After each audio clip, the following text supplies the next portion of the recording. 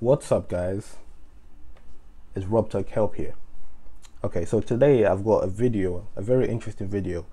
I've got with me a Techole HDMI splitter, and I've also got here a HDMI switch. Well, HDMI switch, sorry, I'm not saying it properly, from Gana. So I'm basically gonna go through the differences between the two.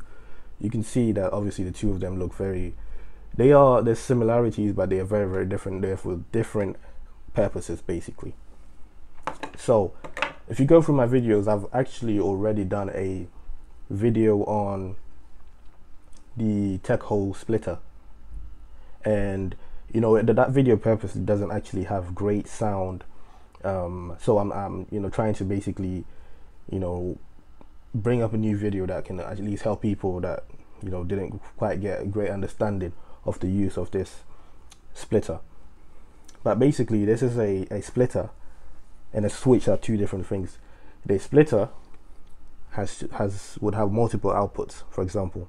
So HDMI splitter, multiple outputs, and has one input, if that makes sense. So basically with the two outputs, you can extend to two different displays, if that makes sense. So if you've got a TV and a monitor, you can extend to two different TVs from one source. So if you've got a laptop, for example, or a PC, probably a PC is better for this example actually, because a PC doesn't have any output on its own. A laptop has one, it has its own screen. So with a PC, ideally you would put the PC into the input, and then the outputs would be two monitors for the PC that you have. Do you understand? And then it's just easy to extend it that way on the two monitors. Whereas on a laptop, because the laptop already has a screen, when you can still duplicate the screens on two extra monitors, or a TV and a monitor, or two TVs, whatever you want to use. But the issue is that it only probably extend to one, and then to extend that other one to the third one, it's a bit more technical and it gets very deep and it's annoying, basically. So it's better off using a PC for that, I would say, anyway.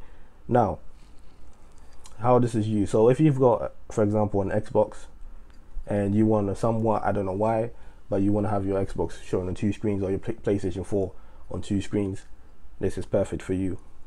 You put your Xbox HDMI inside the input, then you got two HDMIs coming out from the output to two different screens as well.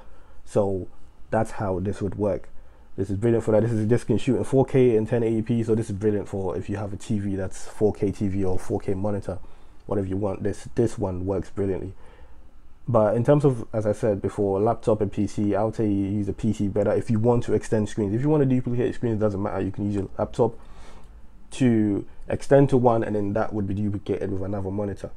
So your laptop screen is fine. It extends to another screen, another monitor, brilliant. But that other screen will have to be duplicated with another screen, unless you have a way of working around that. I haven't been able to find it, but I know with a PC you would be most likely be able to do it.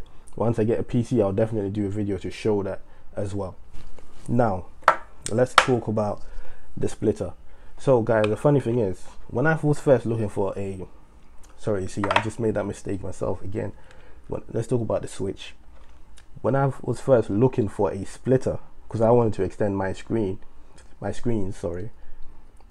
I ended up getting the switch instead, which as soon as I was about to use it, I was like, well, this is not going to work. This is the opposite of what I need, because basically this Gana Switch has three inputs, so, and one output, if that makes sense. So this one has two outputs and one input. This one actually has three inputs.